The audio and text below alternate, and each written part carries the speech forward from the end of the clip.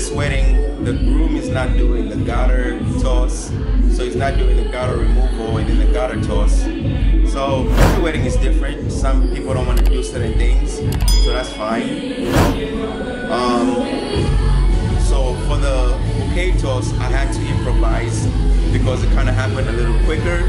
But usually I set up 2 cameras. So I set up this camera, the mobile camera, so I can follow the action as it goes from the bride throwing the bouquet to the ladies catching it. So that's what I did with this camera. But usually I have a second camera which is just dedicated for the single ladies, so that way just have a different shot, you know, but that's usually stationary. So I had to improvise and act quick and just use this to get the bride trying to throw it, and then she threw it, and then I had to go to the bridesmaids or single ladies and I caught that. So you gotta improvise with whatever you're given, because like not everything is gonna go perfect as you want it, not everything is gonna go as planned. So just improvise on the spot as quick as you can. Just think fast and, you know, come up with a solution.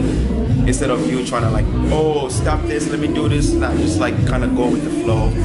Unless it's so serious that maybe you gotta change your battery, or you gotta change your SD card. You gotta change your SD card, but yeah, so when you're doing weddings, you need to learn to improvise on the spot as quick as possible. Just think fast.